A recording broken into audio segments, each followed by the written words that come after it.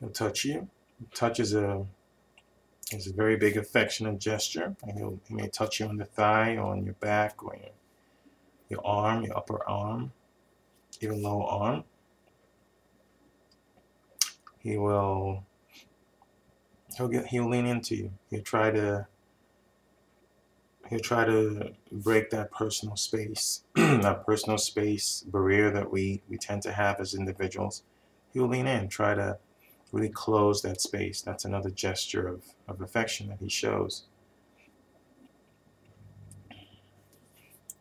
He may try to flick something away from you. So, for example, if he notices that there's a speck of something on you, he may try to get it off you, maybe lightly take it off you like that, or something on your face, maybe some lint, he'll try to get that off you. It's another subtle way of him showing affection. That's another huge gesture of affection from him.